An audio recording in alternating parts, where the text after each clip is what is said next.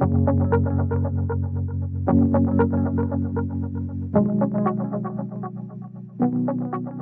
secret weapon against COVID-19 is electricity.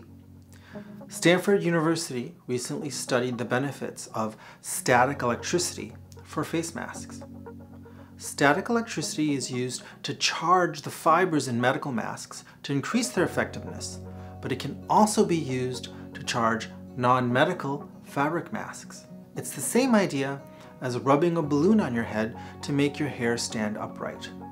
The process is called triboelectric charging, and it generates static electricity. The same forces that make your hair stand upright can also repel respiratory droplets carrying virus particles from leaving your face mask, and you can use this for your mask. The Stanford researchers found that rubbing a clean face mask for 20 seconds with rubber gloves or on a plastic surface improved the face mask's efficiency by up to 30%.